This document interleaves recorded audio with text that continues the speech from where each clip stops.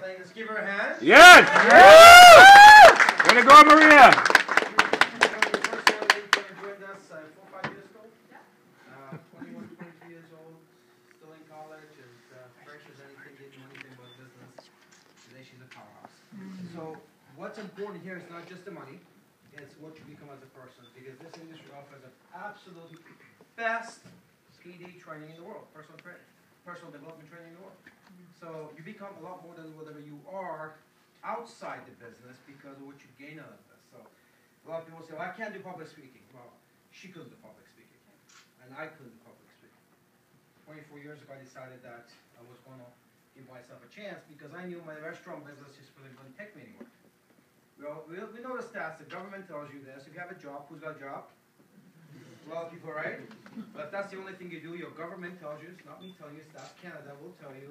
You'll end up dead or dead broke at age 65. You rely on pension.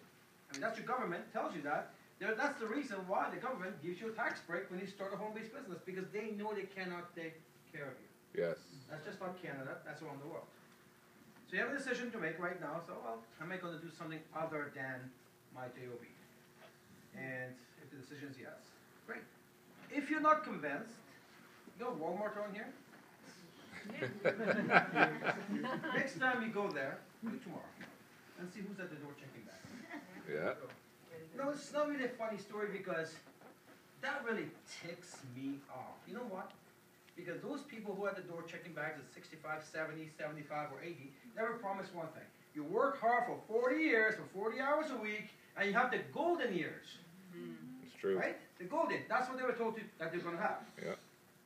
Now, instead, there's no golden years. They're raising the retirement age right now. We know the government is broke. So, and some of the younger guys here, there will be no pension by the time you get there, so don't even rely on that. So that's what's going on here. So we're not here to tell you this is the only vehicle. No, we just happen to believe it's the best vehicle. And when it's not just us telling you this, the fact that we're Canadian, that's nice, right? Yes. You can't deny that. Yes. Woo! Yeah. You can't deny that. But beyond what we're saying, the media has done the research for you. When you show up on the cover of American Business Journal where Warren Buffett is at, and we're very fortunate and we're very humbled by it. Sorry.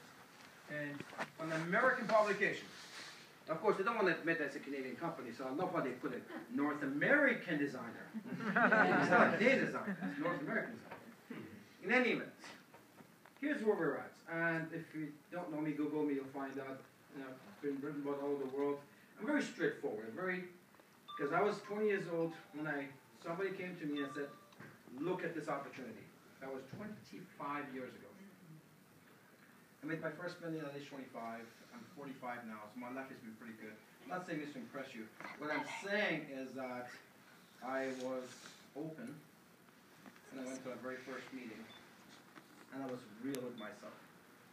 I remember saying to myself, although I was only 20 years old, I remember thinking, nothing has changed for the past, because I started really working when I was 13 years old.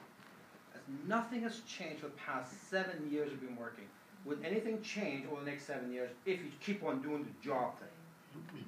The answer was no. Ask yourself something.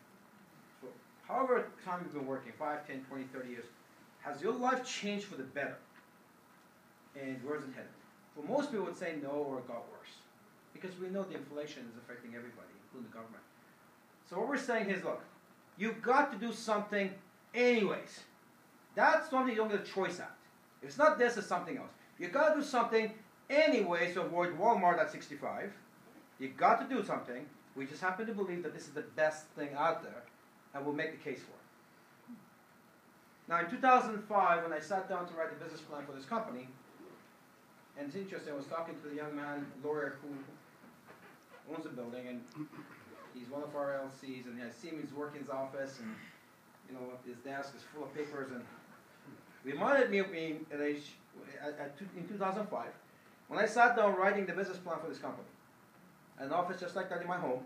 Yes, this company started in my home office. And I started to write for 37 hours straight.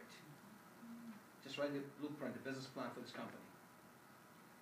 I told people those days, and when I had my business plan, I wrote down my top 7 hot shot list.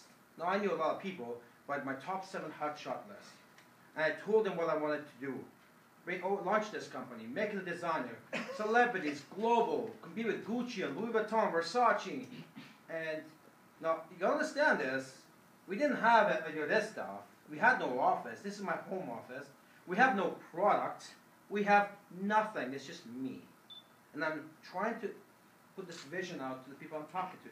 Now, they knew my background, so they knew I'm a pretty serious business person. But you can imagine, some of them thought, you know, they were nice, they were polite, but some of them thought I was crazy. Right? Well, here we are, only 9 years later. We are in 81 countries. We are the celebrities design line in Hollywood. We are the elites designer line. We are in every major media that they want to talk about us. I'm doing a TV show next week again here actually in Toronto. Again, we are